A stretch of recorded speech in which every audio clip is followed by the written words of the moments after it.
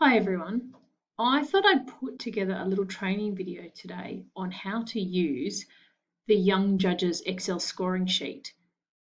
When you first get the Excel sheet and you open it, you may see a little line up here at the top that'll say Enable Content.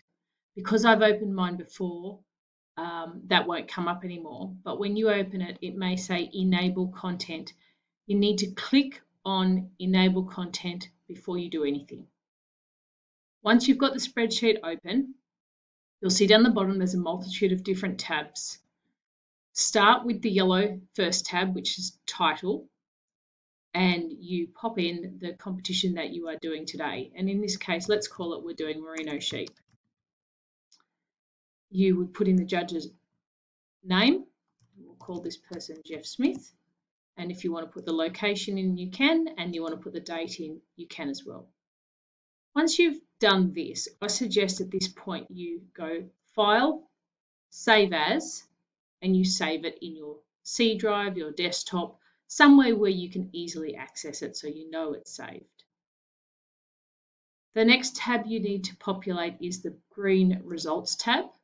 You'll see here you have the entrance and all the names need to go in here for whoever is competing in this merino sheep competition. In this example, I'll use my own name. I will use a name called Tim Smith. I will use Rachel Powell, and I will use another name, Kelly Anderson. You'll see here at the moment there's still values going along because we haven't put any scores in. What is the most important in this tab in the results spreadsheet? You must put in the number of groups that you are judging. In some instances, you may only have one group of sheep to judge and you would put the number 1. In this case, pretend we have 2 groups. We have rams and we have ewes. So we must put the number 2 in here. That is probably the biggest problem where people find the spreadsheet doesn't work. So once we've put the names in here and the number of groups, we move on to the particular groups. In this case, we'll only populate group 1 and group 2 down the bottom. So for group 1 up the top, when you know what you're going to judge, you're going to put in rams. And let's say the judge has given you the scores, and the scores are 4, 3, 2, 1. So you will put 4, then you'll press the tab button, 3, tab, 2, tab, 1. And the judge has given you the cuts between the animals, between first and second, second and third, and third and fourth. And they've given you a cut of 1, 2, and 1. So that's for the first group of animals.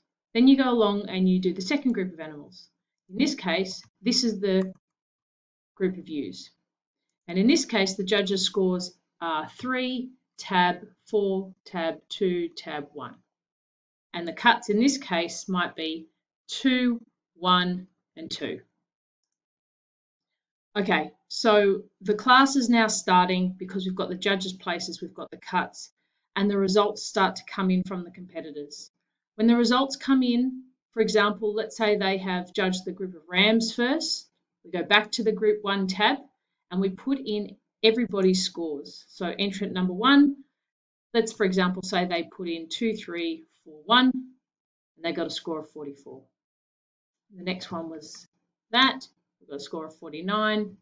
The next one was that, and the last one got it correct. So same with the second group of ewes, the scores come in. We don't press tab when we put the scores in, we literally type 3, 4, 2, 1 together and press return. 2, 3, 4, 1, return. 3, 4, 2, 1, they got it correct, and that person got 49. Okay, so we've done the visual judging now and everybody's got their scores in. When you go back to the results sheet, you'll see that those scores are here in the visual scoring and they've been doubled because we've judged 2 groups and so they're here. Now, in the case of sheep, there's obviously a handling score, and in other competitions, there's also handling scores. Some competitions don't have it. In this instance, the judge has given you the handling score for each competitor, and we populated here. So out of 10, the handling score for this person might be 7. The next one might have got 6, next one might have got 8, and the next one might have got 9. So we put the handling scores in. Sometimes the handling scores come to you at the same time as you get the oral scores. Sometimes you might get them beforehand. In this instance, I've put them in, obviously, that we've got them before the oral score. But if you hadn't, you would put them in at the same time as the oral score. If you have a large group of competitors and you need to make a cutoff for who is going to speak and who is not going to speak, if you go to this oral tab down the bottom, you'll see that at the moment, this left-hand arrow has ranked them in number order. But if we click the right-hand arrow like this, you'll see the rank changes. It'll help you identify the top 10 who may make the oral component of the Young Judges competitions. So back again, left-hand arrow takes us back to the sorting per exhibitor number, and the right-hand green arrow switches them around and ranks them by their visual and handling scores. So you can easily cut them off where you want them. So once everyone's done their once everyone's done their oral component and we've got the scores in by the judge, we go back to that results tab, and that's where the oral score goes in. For example, I got, let's say, 39.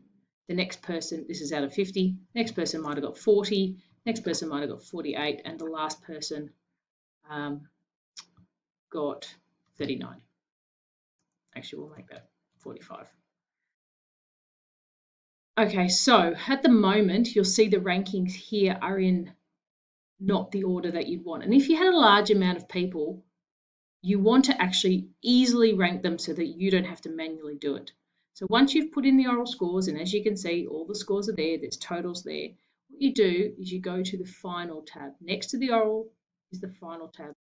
Once again, you'll see these arrows. The left-hand arrow sorts them by the numbers that they have been allocated on the day. And the right-hand arrow, if you can, once I click it, it'll rank them into first, second, third, fourth. Ready? There you go. So easily you can identify who is first, who is second, who is third, and who is fourth without having to scroll visually through the total scores here and trying to identify it. Once again, you can click back to the number order, and then you can click back to the ranking order.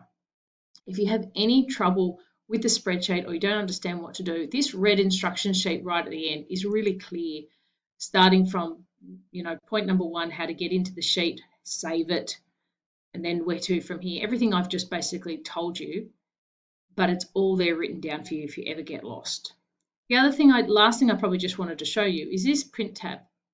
This print tab allows you to do individual scores for people. So if an entrant comes to you and says, I'd really like to see how I went in comparison to the judge, you can just put the number up here in this top left-hand corner. So let's say it was exhibitor number 4 who came to you and said, I'd like to know how I went. If I put 4 in here and press return, as you can see, the person's name comes up here, the judge's places and how they went in the RAMs and the U's against the judge, as well as their handling score and oral score. So that's often a really helpful thing because you can actually show them without showing them everyone else's results. I think that's about it for the score sheet. Just remember, start at the beginning with the title, go to adding everyone's names in. Don't forget to put the number of groups in. Populate the type of group the judges places in the cuts, the second group that you're judging. When the scores come in, you go back to the specific group that you've got the scores for. You type them in here. Then the next group, you type them in here. Back to the results sheet to type in any handling scores and the oral scores. And don't forget that final tab will help you rank them up in order. Hope that helps. Thanks very much, guys. See you later.